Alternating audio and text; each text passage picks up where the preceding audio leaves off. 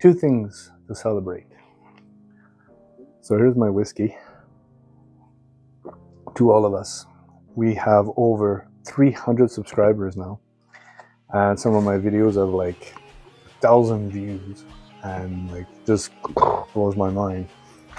I have probably about 20 emails with pictures of people that build this system, their own version of it, but they basically follow the plan. They have their own box and stuff, and it's just freaking amazing. Once again, a long time ago when I started this, I thought if I help 5 people build their own, give them the confidence to do it, I would have achieved my goal. I think we've surpassed that, like we've blown that out of proportion now. Lots of engagement in the comment. I like that. I like talking with people. And I love my Patreons. Patreons are the one that allowed me to do this. This is a, whoa, it's connected, full bipolar wave. I just made this temporary mat right now. I got better things coming in the mail for it.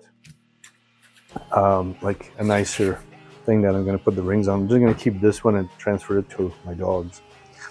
And then we have the mesh coming. Guys, I want to thank you very much for all the support, the comment, the questions, the debates. I mean, this is what science is about, okay? So I'm really happy with all that. Full bipolar thing. You guys are going to get a close-up, and then a video coming, I will explain how it works. My Patreon will have access to this before everybody else. So it's going to give you a quick synopsis. There's a power supply. There's a PWM that's got 3 channels on it. And then there's an H bridge. And then there's a voltage regulator for the fan. But other than that, guys, like literally, it's the power supply, PWM. It's not the ZKPP2K.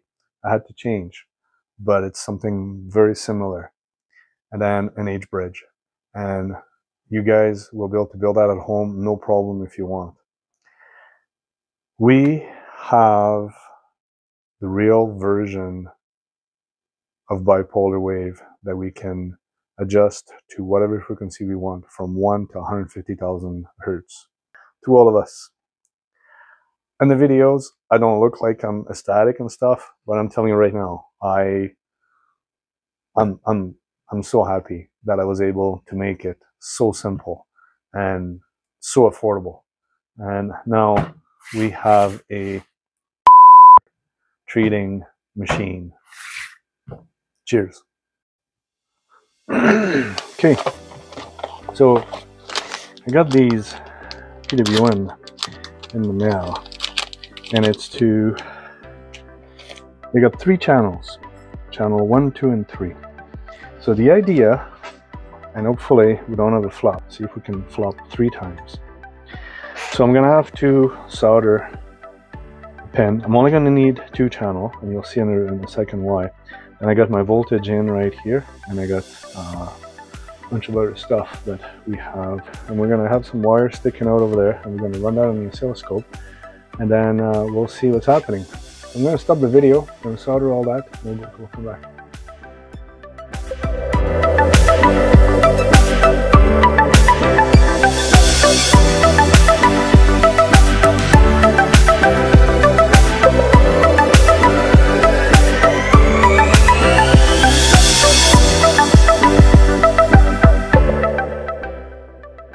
Okay, so frequency on 1, 50% duty cycle.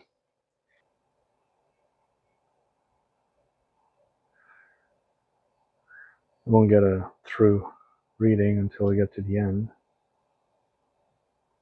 But it's a good start. We'll go from there.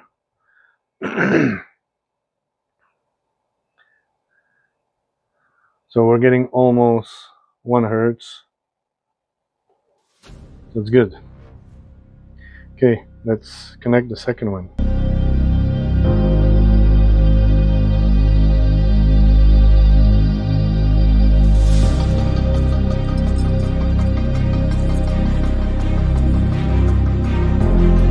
There. Channel 2.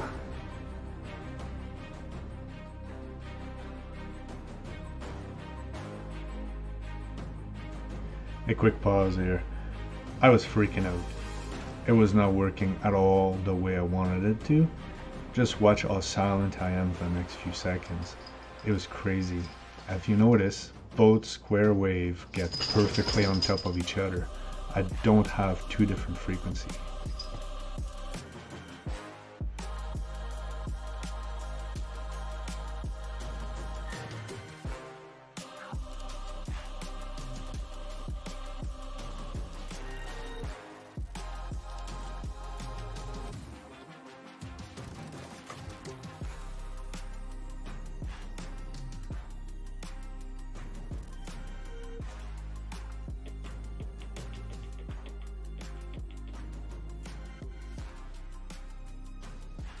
Wow, this is a bummer.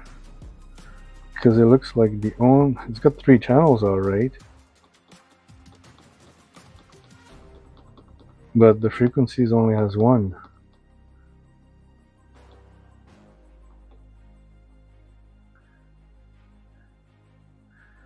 I think you can still make this work.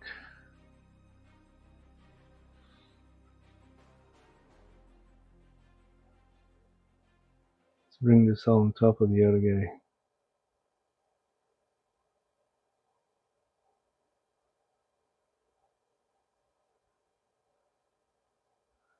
Put it in the bottom.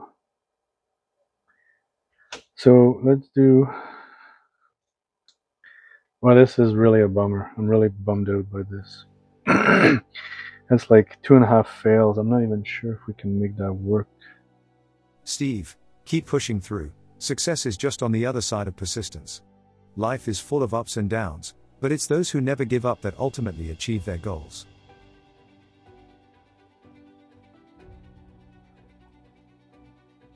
So let's see, the first duty cycle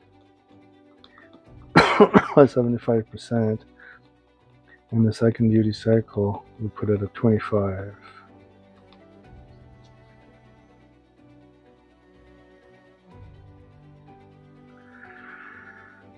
So the way the each bridge work is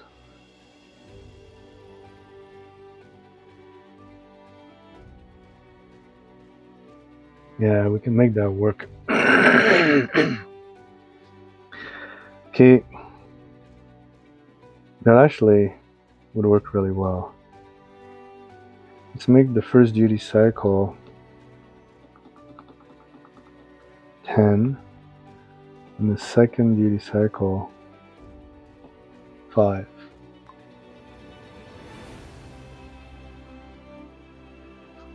And then we'll zoom in some.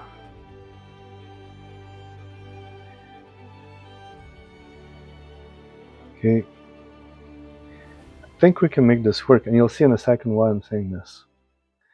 All right, okay. If there is, well, ground is ground. So if there's power in PWM, but no power on direction, the motor spins, let's say clockwise. In our case, we'll have a north going to the coils. As soon as you put power on PWM and power on the direction, then it'll change the direction. That means we'll have a south coming at the other end. So with our duty cycle, 1 at 10%, that means we're going to get power here all the time. And then half the time at 5%, we're going to get power here. So we're going to get a 5% bipolar wave. Okay, now that's the plan. We're going to try this, and then we're going to put the oscilloscope right here, and then we're going to see what we get. Thank you for coming with me on this journey of emotional distress, ambiguities, and fun, and joy, and love. Look at what we've accomplished. Look at this beautiful, beautiful square wave. I mean, it's the rise and fall. Like, we're talking about 1/1,000,000th of a second rise and fall time. It's just beautiful. And we know it's all about the square wave. It's all about the magnetic slew rate. So we got that. Look, bipolar, adjustable from 1 Hertz to 150,000 Hertz. Just gorgeous. I'm not trying to tease too many people. I know you want to know how to do it. It's coming out in part 2 sometime soon. Also, I'm going to be explaining how the bipolar in some instances is better than the unipolar and vice versa. And we're going to back it up by some research paper the best we can. And I'm going to tell you my personal test with the bipolar. I've made quite a few now and I've tried it. And I'm in the process of making my glasses into a bipolar unit, which I think is going to be, you know, amazing. So, and this is me using the bipolar mat on my chest, and I tell you guys, it was awesome. I can't say enough good stuff about it. So you guys, stay safe. Thank you for being with me. Subscribe, spread the word, and Godspeed. Talk to you soon. Bye.